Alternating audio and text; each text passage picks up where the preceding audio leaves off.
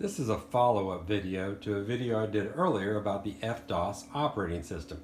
FDOS was the first operating system that Southwest Technical shipped with their first floppy disk system, the MF68. FDOS was a very simplistic operating system modeled very closely after North Star DOS over in the S100 8080 world. They only shipped FDOS for about 6 to 9 months, after which they began shipping the Flex operating system, which we've covered in other videos and is much more powerful. So FDOS kind of quickly faded away, but it's been worth looking at to learn more about the history of the floppy disk with Southwest Technical products.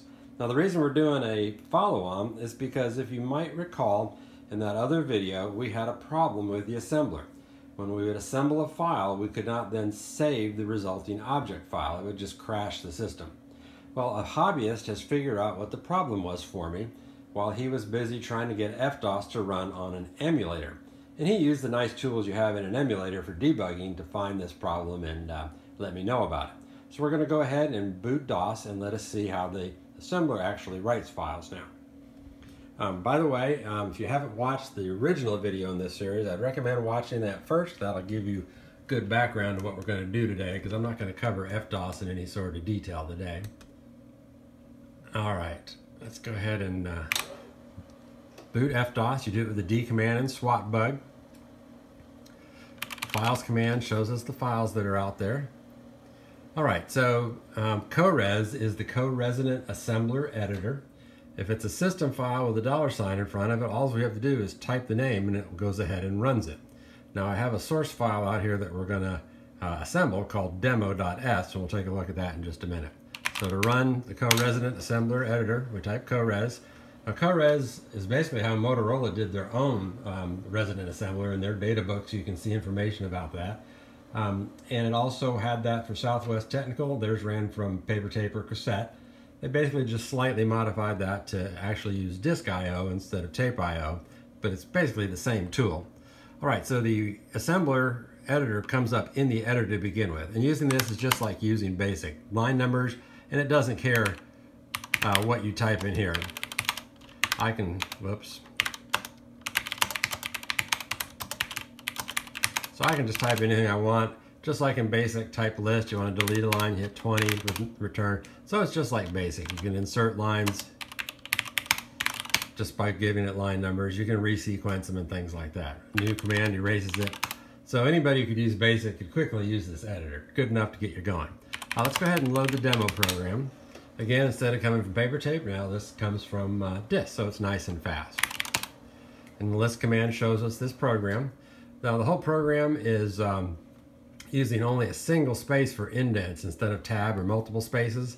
Multiple spaces waste a lot of precious memory, and the program itself, CoRes, didn't do any tab expansion or anything, and so no matter what, you'd end up with just single space. I don't like the looks of this, but that's pretty common with Motorola assemblers in the day. Even the one on Flex didn't like tabs, and all your source files look like that. All right, to assemble this, we go to the assembler, which is actually a separate section within the CoRes. And like most early Motorola assemblers, we have to manually run the 2 passes. So 1P is running the first pass, which generates the symbol table and resolves all forward references. Second pass, I have several choices. 2L generates a listing, and this is formatted fairly nicely, so you can see what your program would look like. 2T would actually generate a tape. 2P does a listing and punches a tape. Now, I didn't bother changing the nomenclature, but 2T now, instead of going to tape, is going to go to a disk file. So it's asking me for a file name. I'll give it a name of demo, and it is now writing that out to disk. And now it's allowing us to run second pass again if we wanted. So let's go back to FDOS. Now the only way to do that is for me to exit to the editor, which is the X command from the assembler, and then the editor has a command called DOS, which actually just does a cold boot of FDOS. All right, so now if we look, we can see we have a new file out here called demo. It starts on track 13, sector 3, and it's 2 sectors long. Now it only runs from 100 to 159, so it only needed 1 sector.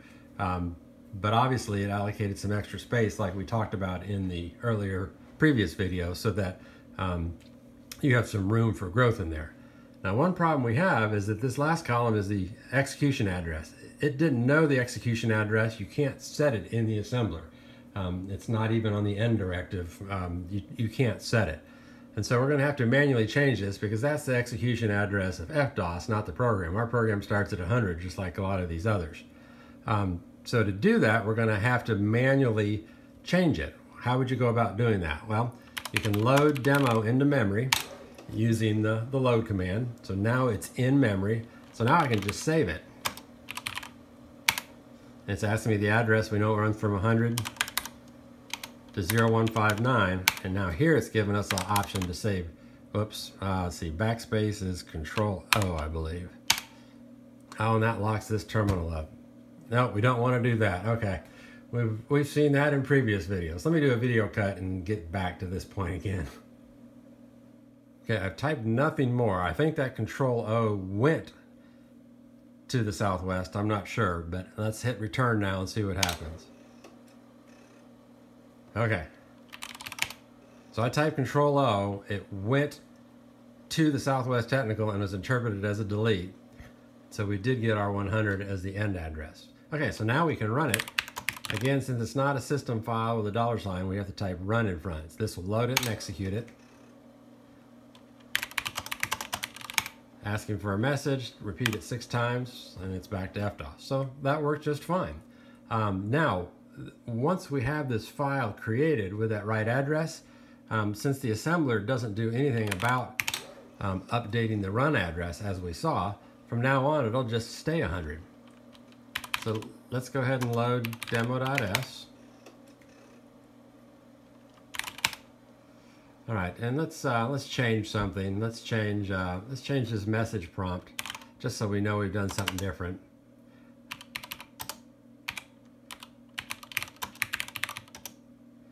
Now I can't type delete, so we're going to have that error in there. Just live with it. Well, you know what? I'll type it again.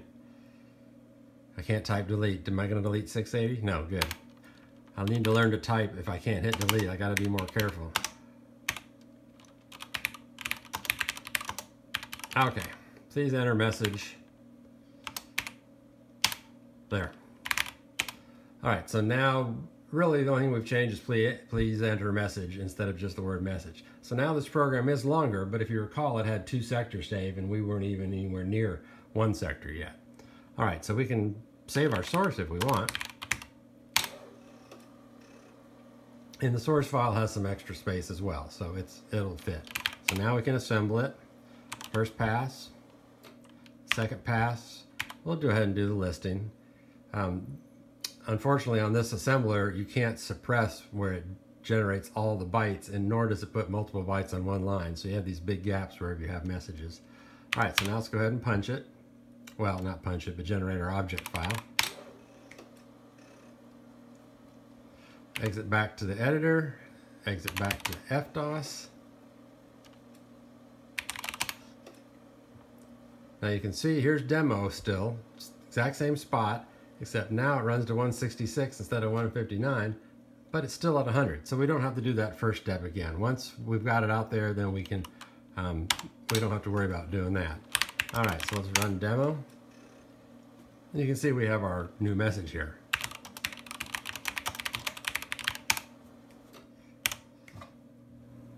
So that seems to run just fine. So that brings up the obvious question as to what was wrong with the version we were running in the previous video that is now fixed. And ironically, that problem ended up being my own doing, to come to find out. I had to create a patch for CoRes, and actually for FDOS itself, that took care of the fact that the disk controller I was using was not 100% compatible with the original DC1 disk controller. And I put that patch in CoRes in a spot that I thought was safe, but it ends up that it gets clobbered, and the other hobbyists figured out that it was getting clobbered, and then also figured out a spot that was safe to put it in CoRes where it wouldn't get clobbered. And so now obviously everything works fine, because before, by the time it was doing disk I/O, that patch had been clobbered and the program jumped off into Never Never Land. Alright, well that does it for this video. I am going to take a look at another operating system here soon, CP68, and who knows, maybe some others after that. But that was another interesting 6800 operating system that would run on this Southwest Technical computer. So be looking for that video to come out next.